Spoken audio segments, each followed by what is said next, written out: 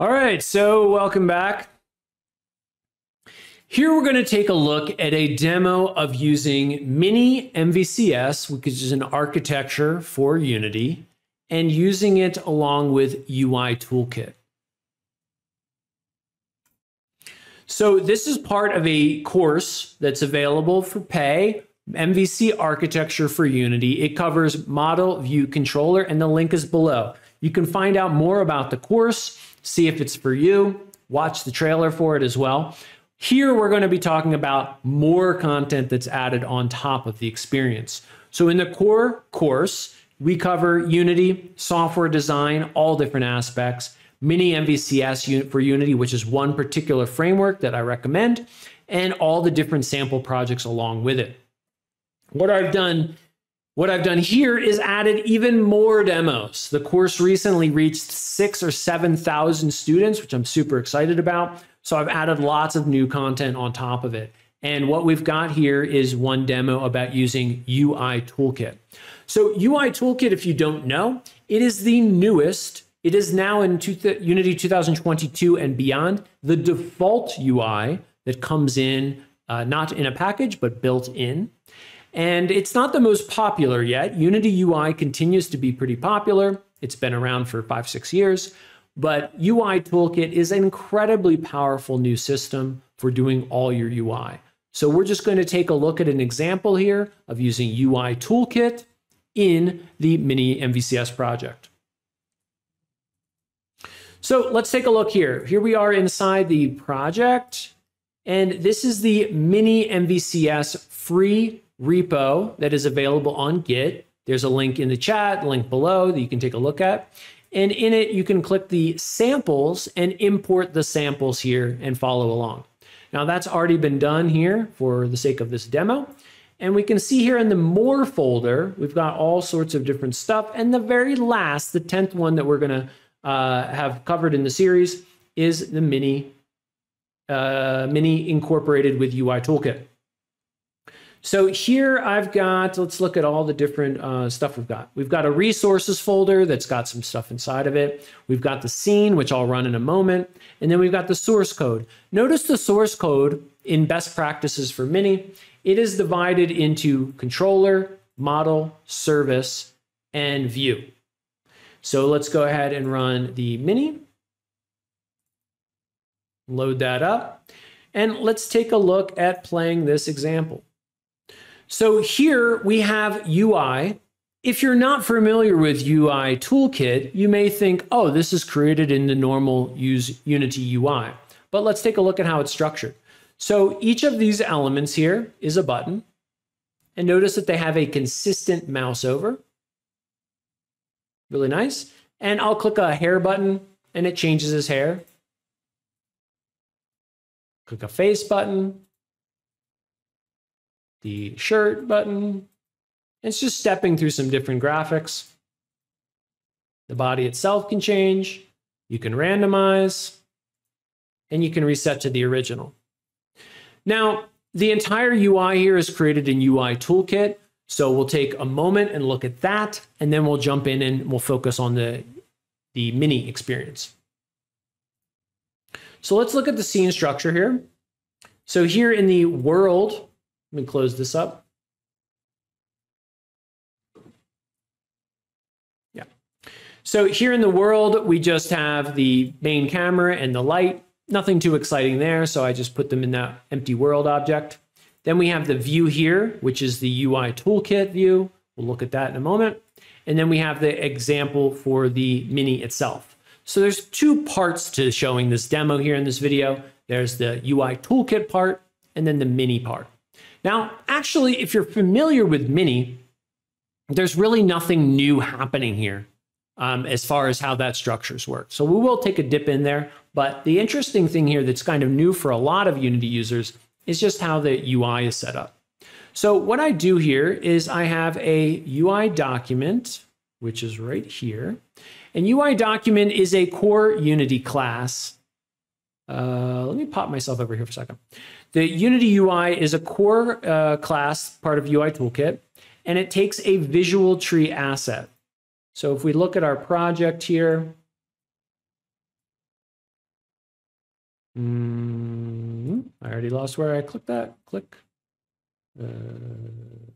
Click. There we go. So in this UI Toolkit mini demo, there is a UI Toolkit folder, and it has some settings in it. It has the cascading style sheets, which are called USS. It has the UI Toolkit layout. Now, it's the layout that determines what's on the screen. Now, I have other videos linked below, and you can take a look at how UI Toolkit works, how and why it's super cool, how it's based on web standards like CSS, HTML, and JavaScript. But let's just open this up so you can take a quick look.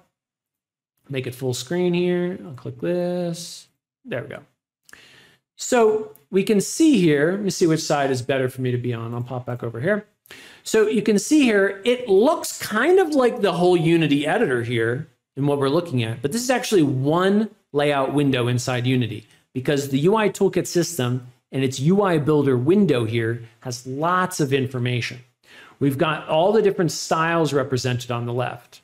We've got a hierarchy of the structure here that is just the hierarchy of the view. You can see we can click across all the different items. Remember, if I click preview here, I can see the different mouse over states. Let's just take a quick peek at what are the benefits of using USS. If I wanted to change this from getting bigger and turning blue as we mouse over, what if we wanted it to go smaller and green? Just for an arbitrary example. I've got a style here for when the button hovers. And if I go down here to the color, I'll change it green. And then I go down to the transform and I'll change it to 0.98 and 0.98.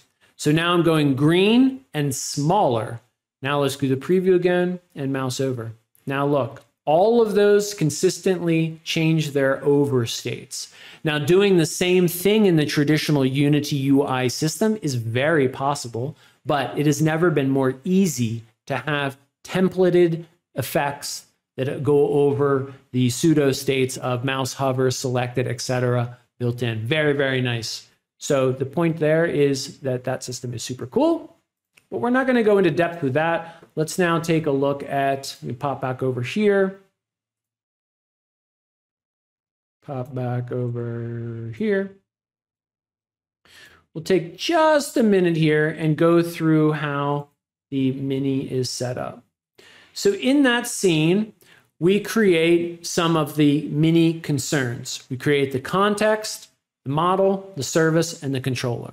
Now, as we've seen in a lot of other demos in the course, and you can watch different videos on YouTube about this that I've covered, the controller is really the glue that brings it all together. So let's take a look at how that works.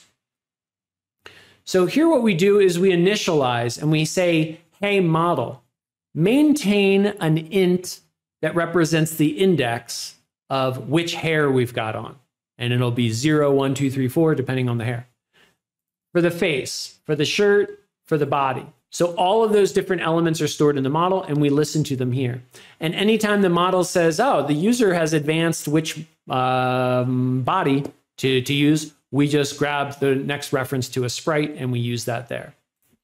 Then down here, anytime the view changes, so if we click the hair button, then we're going to handle that the hair button has been clicked. Anytime the face button gets clicked, we'll handle that stuff here. So we're handling changing things, affecting the rendering of the view and also listening back. Then down here, let's just see what happens anytime we click any of the buttons here. We go down here and we change the different value that is stored inside the data model. So if you click next hair, please, then it updates that inside the model. All right, so that's it.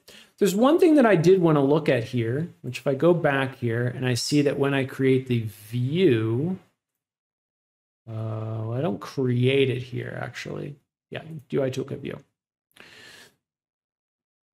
So here we have a public property for each of the buttons in that UI. Now, typically you would have these be serialized fields for each button in Unity UI, but we're going to do something uniquely different here because we're using UI Toolkit. UI Toolkit has a query language where you can type .q and get any named element.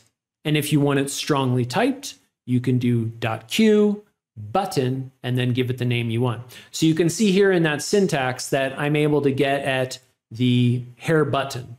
Now let's just look, double check where that's named. That's named in the layout itself. So when I brought up that big window and showed how everything is designed there, then you give them your own custom name, and here I use it. Now, sometimes you'll see them named like hair button, like that, borrowing from kind of a web world, web standards way, but I continue to use the Unity naming that I like that. So that's really the only other thing I want to show. Let's run the scene again. There we go. So I click hair, I click face, click shirt, click body, click the reset button, and everything works there. So it looked a little bit jittery there, but I think it's working really great. So thanks very much for watching this video, and that's it.